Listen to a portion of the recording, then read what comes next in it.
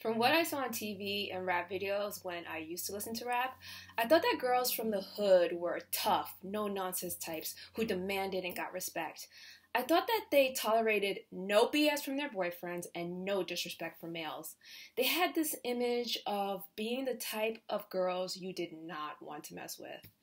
What a surprise to find out that some of them didn't live up to that image.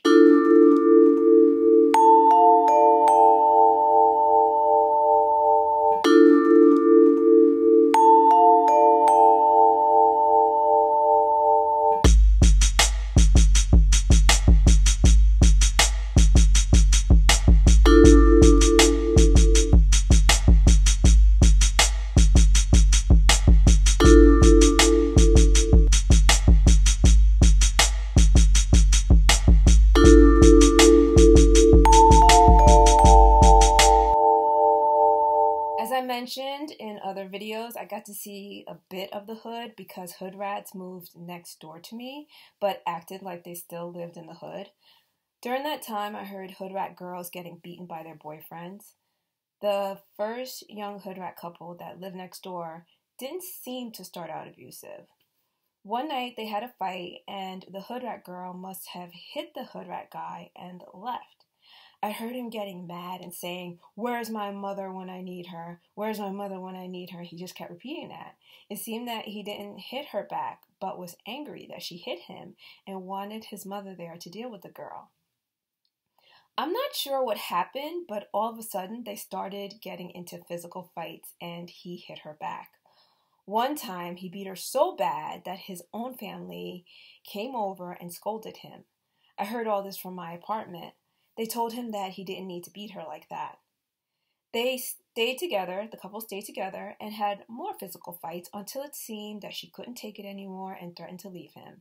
From then on, each time they got into a fight and it was about to get physical, he would leave and they would talk over the phone.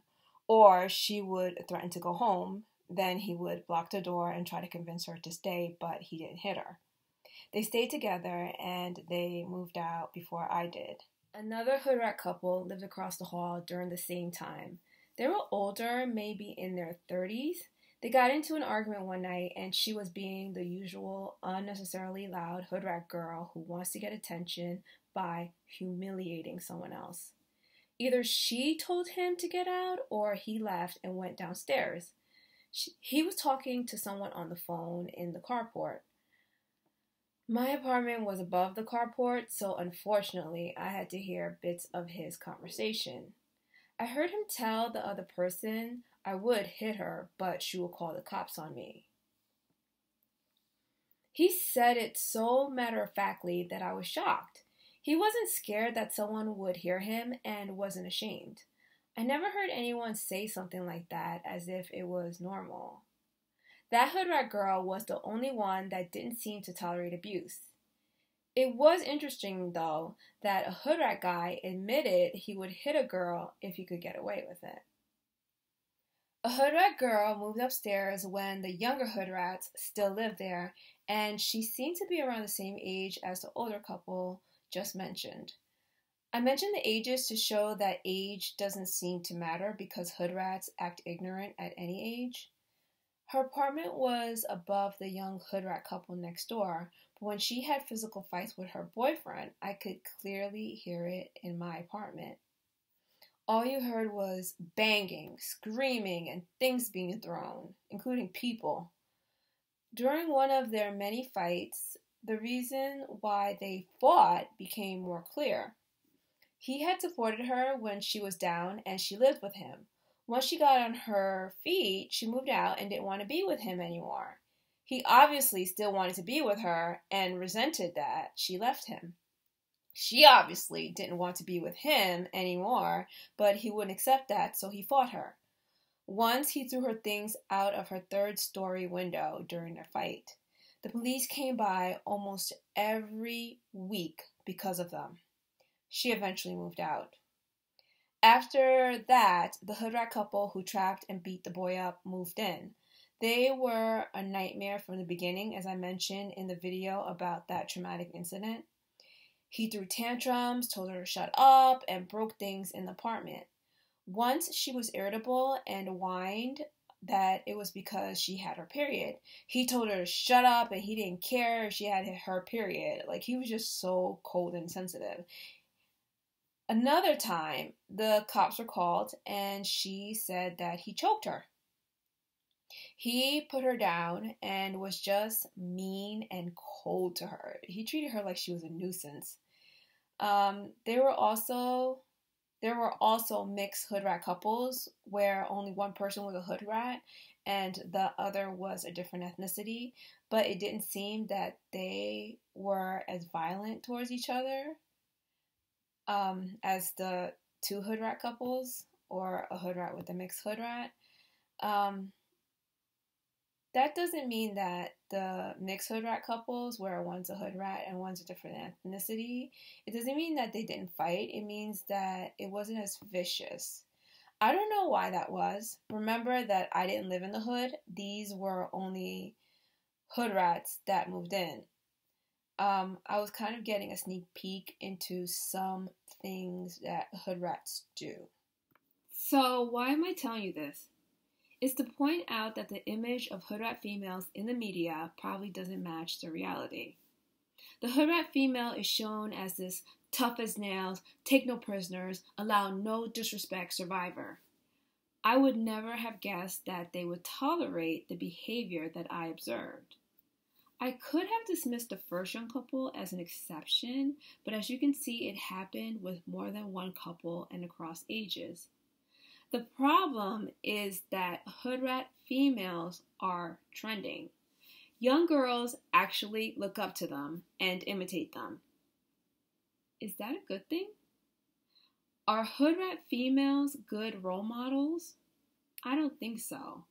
A lot of hood rat females are broken, hurt, and have not dealt with the abuse or trauma they probably faced. A lot of them have even accepted being objectified, mistreated, abused, and cheated on as a norm. They tolerate, accept, and even expect guys to behave inappropriately towards them. Some even internalize these bad things and consider it a way of life. I don't think these are the type of females young girls should look up to. They're not even warning young girls to learn from their mistakes or stay away from these bad guys. They actually talk about it as if it was normal, and some of them say that they prefer these types of relationships. They don't come out and say it like that, but they say things like they like or need a guy who is hood or street. It's no wonder that a lot of young girls today seek to be hypersexual and hypersexualized. They objectify themselves and accept being objectified. There is nothing wrong with being sexy as long as you're comfortable with what you're doing, but it doesn't feel as if most of these girls are owning their sexuality. It seems as if they are doing it out of desperation for attention and acceptance. It's not only the hood rats making this more acceptable, but with the popularity of hood or street culture so high, you have to wonder how much they are contributing to the downfall of the modern female. Why is the hood rat girl hypersexual? I used to listen to rap before it got so misogynistic and slutty. A couple of hit rap videos showed a club that happened to be located in NYC. Of course, my friends and I wanted to go there so that we could say we went to the club in the videos. We were underage, but that didn't matter. Someone we knew found out where the club was and said we should go there during their rap or hip-hop night. We did. It was exciting to go to the same club as in the rap videos, but we were in for a surprise. The whole feel of the place was different from what we were used to. It wasn't my first time in a club, but I felt out of place. There was a predominantly black crowd, but they were different. At that time, I had no idea hood rats existed. It was like a different world. Neither I nor the girl that came with me said anything at first, but after a while, we admitted that it didn't feel right to be there. We tried to enjoy the night because we already paid to get in. We found an area away from the crowd and hung out there. A guy came by and she told me that he kept staring at me. She also said that he was cute. I couldn't really tell with all the strobe lights, but took her word for it. He wouldn't approach me, so to kind of show off how bold I was, I went over and started to talk to him. He was quiet and didn't say much, so I started to dance. I danced in front of him, but he just stared and didn't dance with me. I could tell he liked watching me dance, so I kept dancing and talking to him. He never touched me. After a song or two, he pointed at me, then to himself, and started to thrust to the song. I was disgusted, pushed him away even though he wasn't touching me, and walked away. I felt so disrespected. I went over to the girl who came to the club with me, and we both shunned him. He walked away, and we talked about how rude he was. We went downstairs to see what was going on and ran into some girls who went to our school. These were well-to-do black girls, and they had the same out-of-place look as we did. We were all from the burbs, and this crowd was something new. They admitted that it wasn't their crowd either, and we all laughed. They said they were leaving. We decided to stick around for a little while before leaving. While watching this unusual crowd, I spotted the perv from upstairs. Another girl was dancing in front of him while he just stood there again. This time it was different. This girl was throwing herself at him. She was rubbing up on him and dancing really slutty. I think he even touched her behind at one point. She was really aggressive and he was pulling away, but she was on top of him. I had never seen a girl behave like that. She was actually making him uncomfortable. Then I noticed that most of the other girls were acting just as slutty. My friend and I looked at each other, shook our heads, and started talking about them. I said I guess it wasn't me, and that was what he was used to.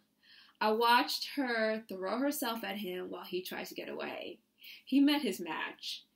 I watched until a fight broke out. The bouncers stepped in right away, and it was like a tornado of bouncers came and took whoever was fighting away before anything else happened. We were shaken up by that and decided to leave right away.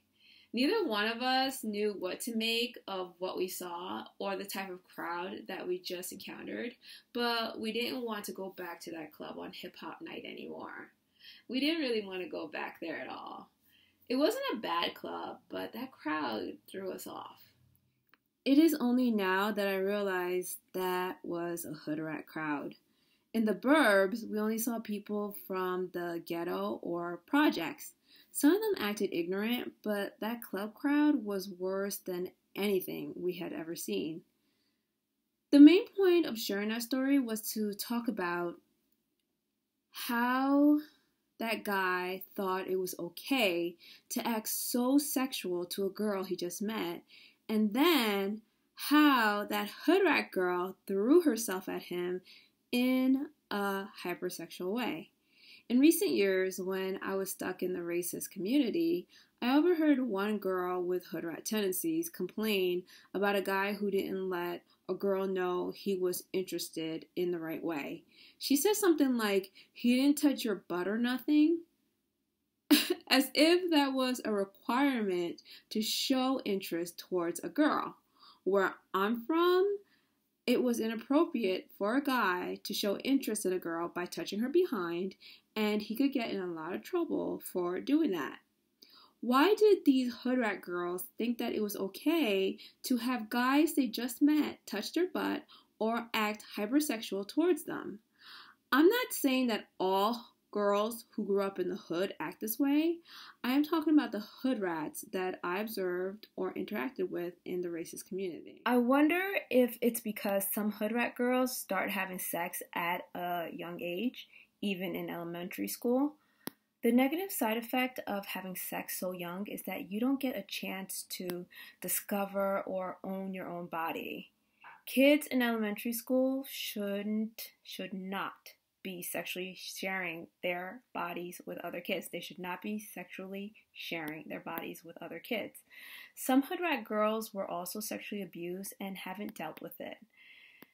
If sexual abuse or assault is common in the hood, then hood rat girls won't see anything wrong with it. They will think it is the norm and even promote that type of environment. Kind of like what I watched at the club. The only people who seemed to be appalled by what was going on was me and the other suburban girls. Everyone else acted as if it was completely normal.